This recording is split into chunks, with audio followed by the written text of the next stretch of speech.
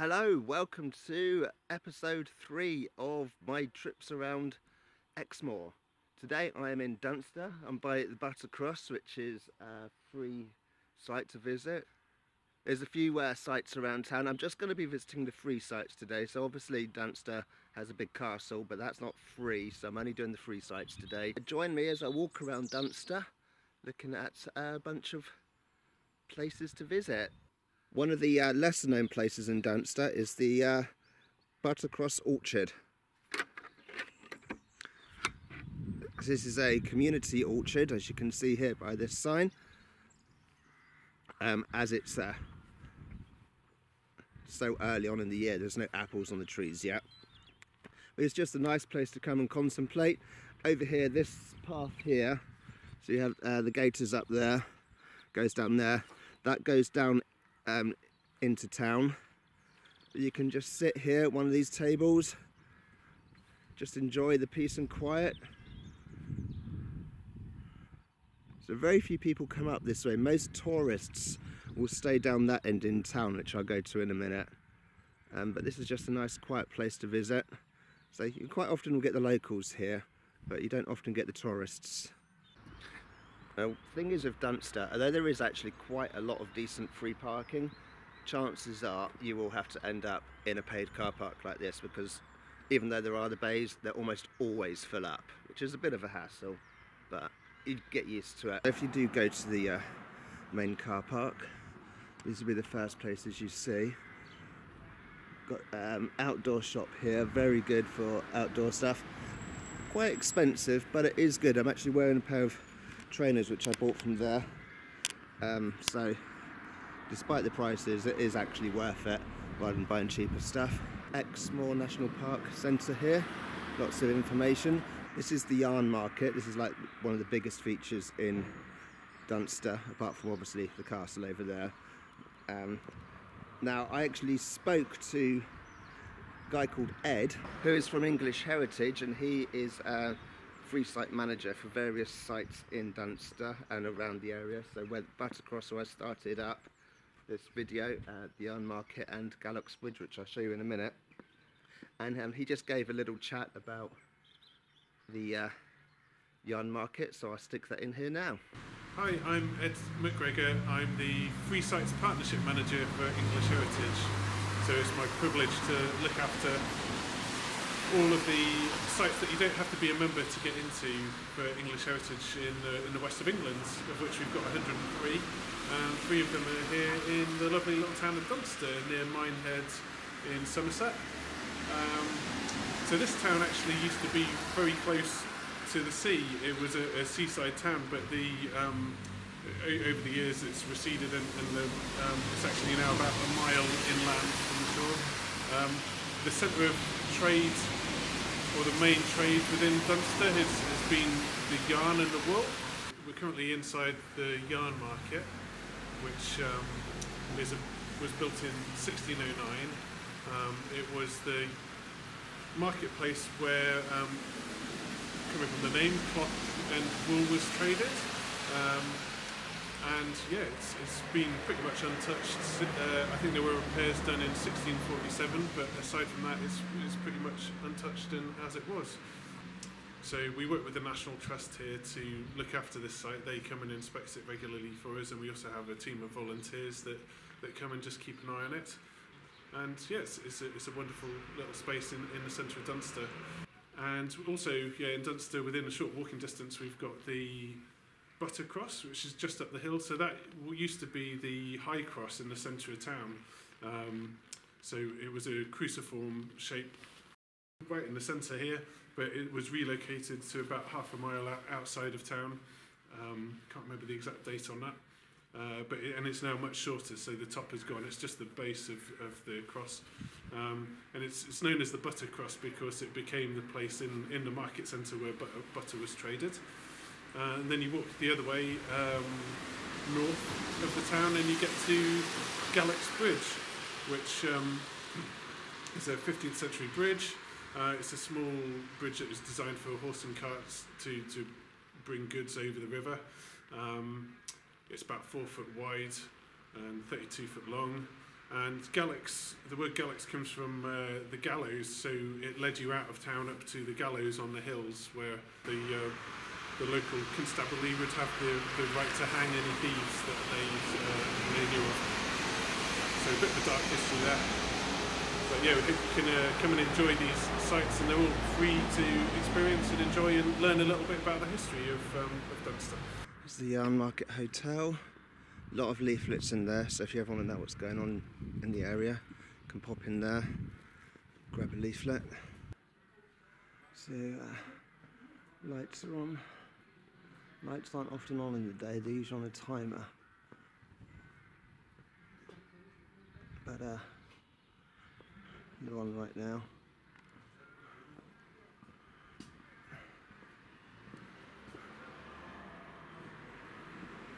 Got lots of little unique shops and gift shops around. There's no like chain stores along here like you'd see in your typical high street, like, you know, there's no McDonald's or anything. It's all independent shops, so that's quite cool, and they're selling gifts and unique things, and a few art galleries, art shops.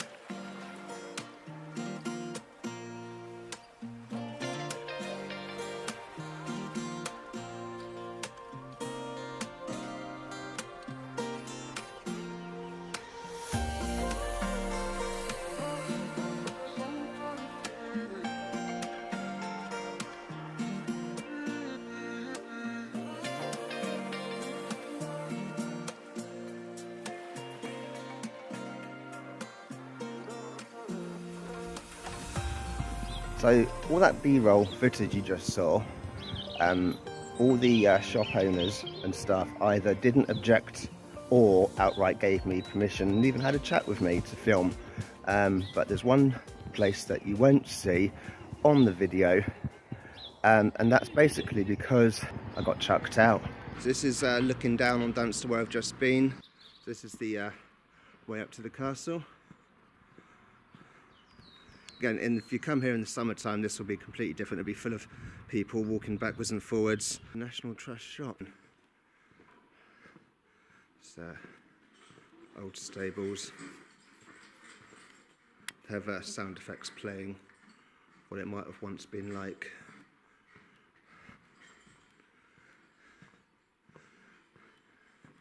It's quite cool in here.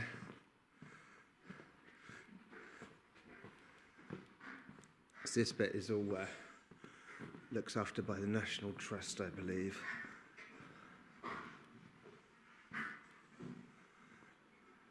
Diagram there. It's quite dark in here, but it's nice because it's cool. When it's like blazing hot outside and you come in here, it's quite refreshing. So sometimes it's nice to get in here just to get away from the heat. To find like all the cool stuff, you do have to like walk. It's not all in the centre, so like if you want to see this rather splendid stream here, you have to walk to find it. So Gallocks Bridge is up there, which was mentioned earlier. I'll show you that in a minute. But I'm going this way now. Tea room over there. Nice garden area. You can come and enjoy a light refreshment by the river. If you walk into Gallocks Bridge before town, just before you get there, there's this quite cool little playground. So if you've got kids, you can come here, spend a little bit of time. It's quite a nice little area. The tiles are padded around the swings, around the slide. I think all those tiles are padded as well. Anyway, so this is Gallocks Bridge, and as you heard earlier in the little chat from Ed from English Heritage, this was the way over to the gallows. So you get a lot of people come here, just walking over, have a look. Quite often we'll see pictures of this on like Exmoor sites or places like that. There's an Exmoor Facebook group and places they quite often like to take pictures of the bridge. Here it is from the other side. Cars do actually drive through here. Sometimes this river is a lot shallower, and you can see the tracks there, and they drive through and up that side, but I don't know about right now because it keeps raining, so the river's quite high at the moment. Right, if you go up this way, that takes you into Exmoor, and I believe this does as well, different areas. This takes you up to Bats Castle, so that is quite a walk. It's quite a climb as well. I'm not doing it today because the hill is quite steep, so we're not going that way today, we're just staying within Dunster. What I am going to do is walk this way, which is a nice path. Well, quite often we'll have people walking along here, that walk their dogs and stuff along here. This actually goes back to where I started at the car park. It goes around the castle, so it doesn't actually, you can't actually get into the castle grounds as the fences are too high, but it runs parallel to the path around the castle. So when you're walking along here, you quite often will see people inside the castle grounds walking parallel to you. There's the watermill. So, you know, if you just want to look at it from a distance, there it is. So that's the stream that went along by the footpath. Comes to the watermill there. Obviously you can't see what's happening inside. Okay, so there's the watermill there. And then you come along here and you've got this nice bridge here. But this is all on the castle side. I'm actually leaning up against the fence right now. You can't actually get to it from this side. Got this fence. It does look like you can, but you can't. If you're walking along, like, you're either coming from that side from the car park or that side from Gallocks Bridge. You get to this bit and it looks like you can join the bridge, but you can't. It's completely separated. To get to that side, you have to go through the castle entrance and pay. Again, a lot of people might go through Dunster and never see this because it's not really signposted or anything. There isn't really any information about it on the outside, so it's just one of those places you might miss. So there's the outdoor shop near where I started, over there. You can see how you can easily miss it. So to summarise, this is a map of Dunster taken at the main car park here. I started my video over here at Buttercross and I made my way across here towards the yarn market. I then went around some of the shops here, walked up here, went into the stables and the National Trust shop there, back out onto the main road, along here, this is where the stream is here, and then I went to the cafe here. I didn't go into the watermill on the day of filming because it was shut. Over Gallocks Bridge, along this path here, back down across the field, back into the car park, and that is my trip around Dunster. Alright, so that's the end of this video of exploring Exmoor, number 3. And I don't know when I'm going to go for video number 4, but I'm sure it'll be equally as exciting and thrilling.